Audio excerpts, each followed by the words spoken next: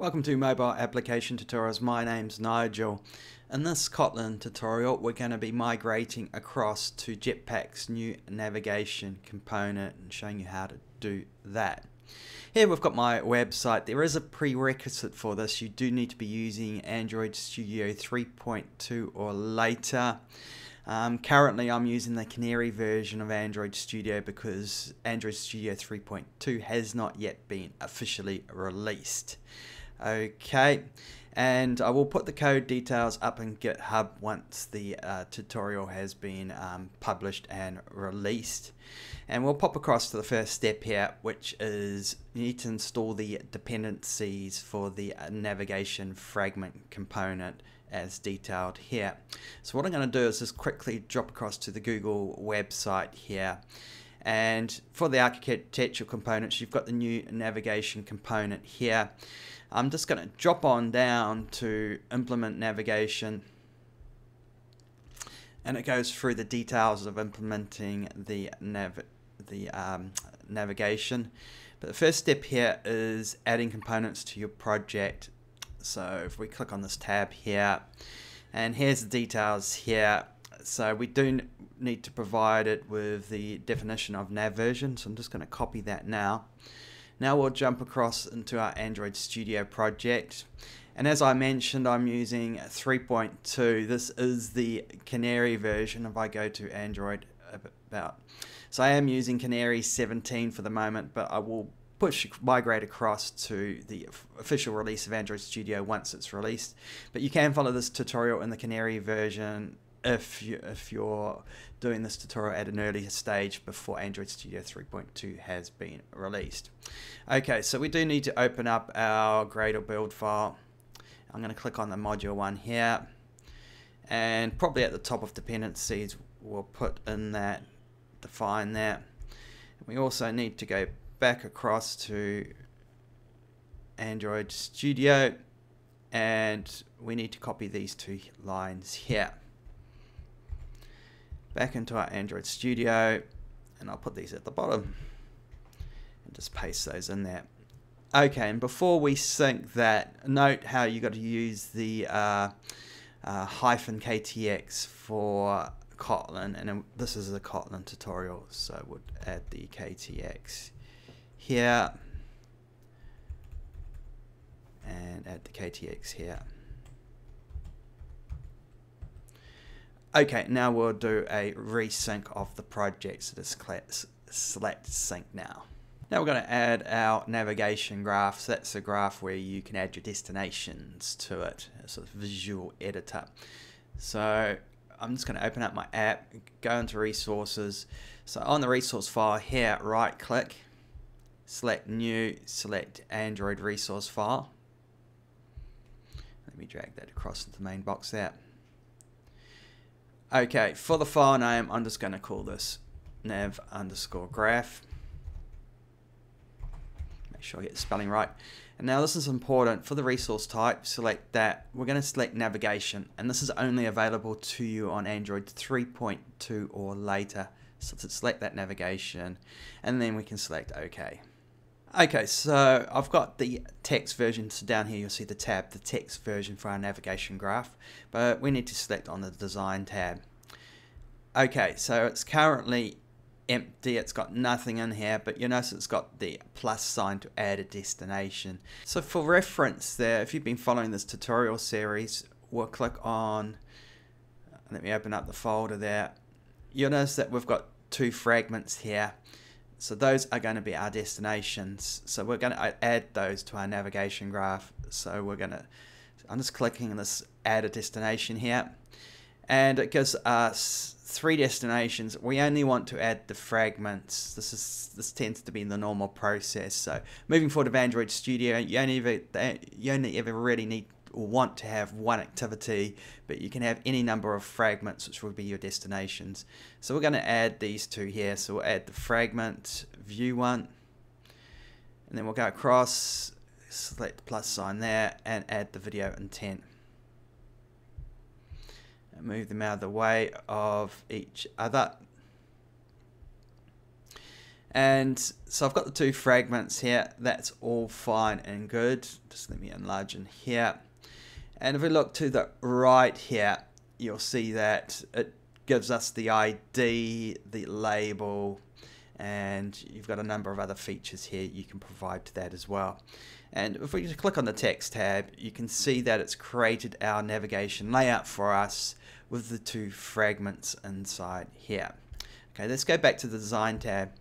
Okay, so what we want to do is, you can see here we've got the video intent fragment, which has got two buttons, and it's the play button here that wants to switch across to this video view fragment here. So what I'm going to do is just drag this next to this one here. I might just move these up here, and we can create a connection between one destination and another one. And as you can see, this box is now lighting up, and just release it. And so we've now created an action, and what this action does is it's going to move across from this destination to this destination. Quite straightforward. So if we look inside here, we've now got the action inside our video intent fragment. I will highlight this here. So the action with an ID name and the destination as well. So that's now been set up for us.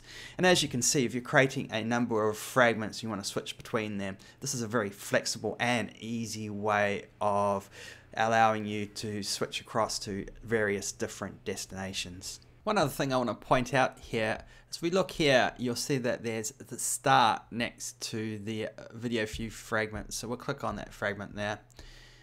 And as you can see, it's got the set default start destination. What this means here is, I'll increase the size of the screen here. What this means here is when you start the application, it decides the first fragment to start on application startup. So we're selecting this fragment to start straight away. So you don't need to put in any code to start a fragment. This is where you'll do that.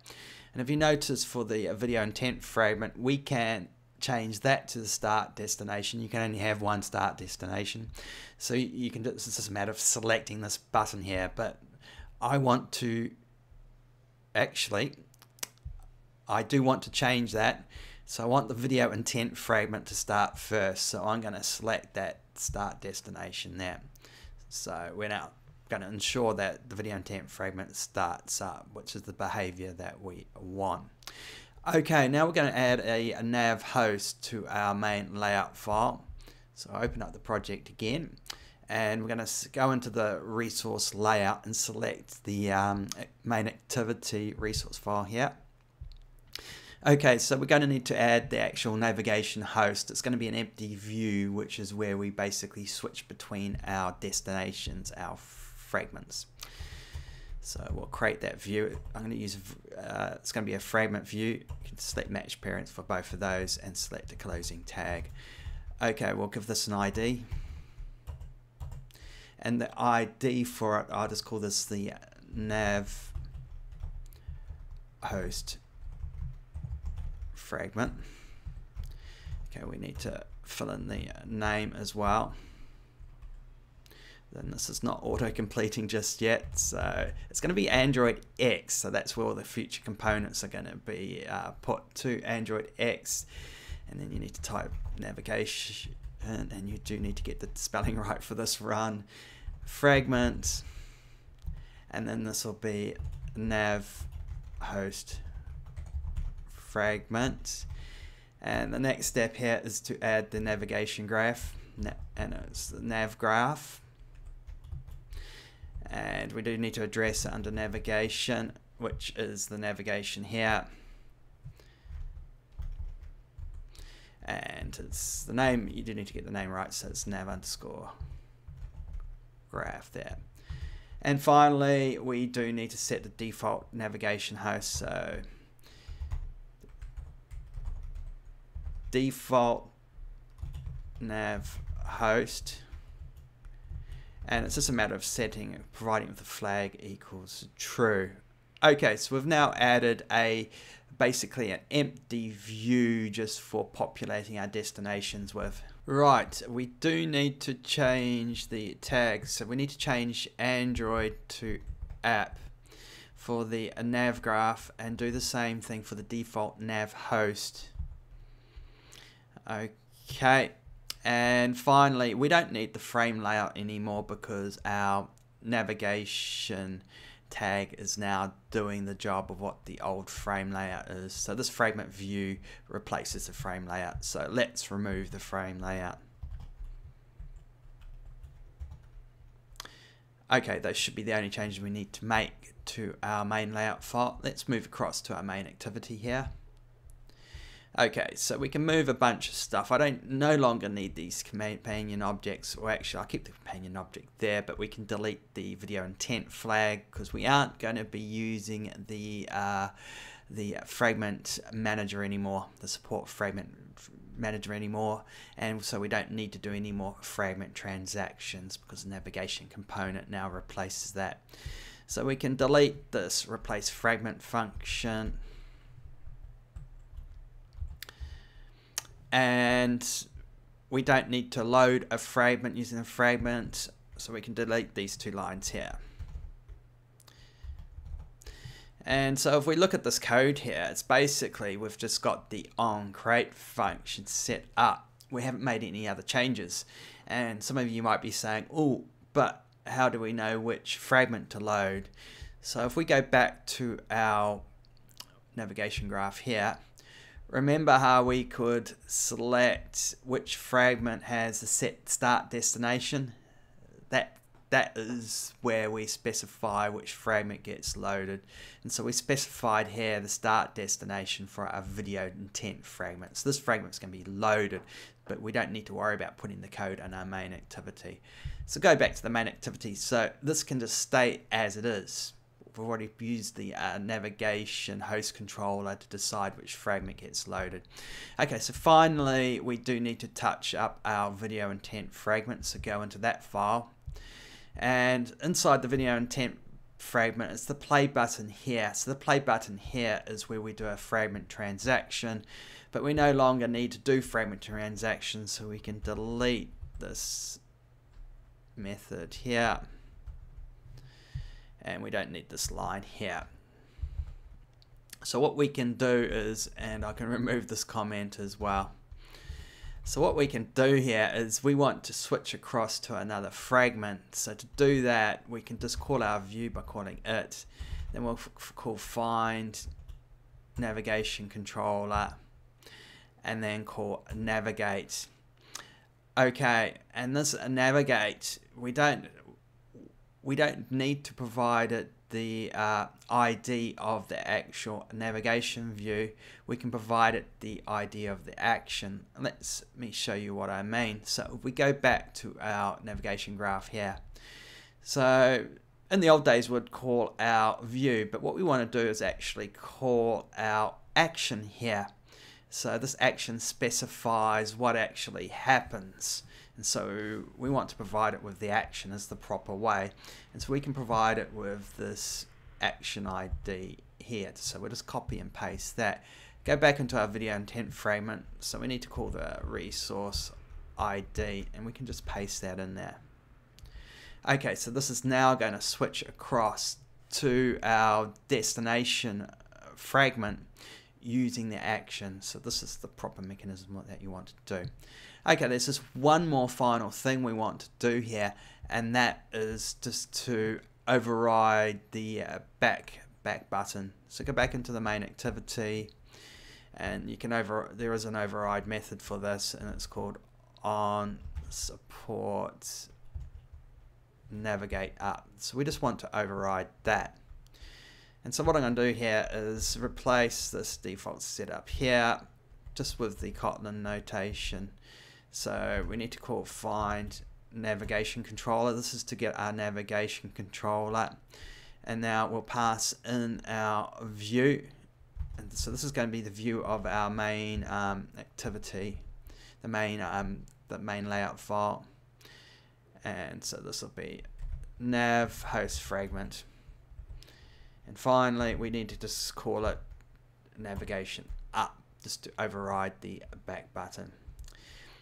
Okay, so those should be the only changes now. So what I'm going to do here is drag across my emulator. So we're going to run this on the emulator, and just select run. The application's now started, so we want to record something, so I'm going to select the record button. And I'm just going to, this is just running off the emulator, I'm just going to select record just to get this shaky old bitmap blocks. Select close, accept that. Now we're back to our main intent fragment. Let's select play. And as you can see, we're now switching across to our fragments quite successfully. I'll press black button there. We're switching across to our fragments quite successfully using the new Jetpack navigation component. And that completes this Kotlin tutorial where we've migrated our application across using to the new Jetpack navigation component. It's actually quite a straightforward process. You need to install the Jetpack navigation components first via your Gradle files, and then it's just a matter of creating a navigation graph in your resource files. Then you can add your destinations and think of your destinations as fragments themselves.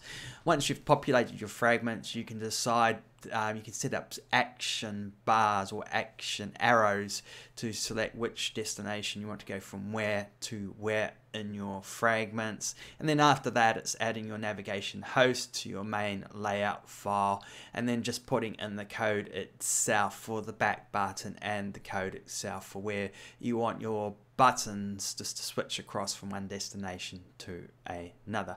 All a straightforward process, and definitely the navigation host controllers, the navigation components, Jetpack's navigation components are the future and are where you want to go. So when you get the chance, I would suggest stop using the fragment managers and fragment translations and moving across to this new system.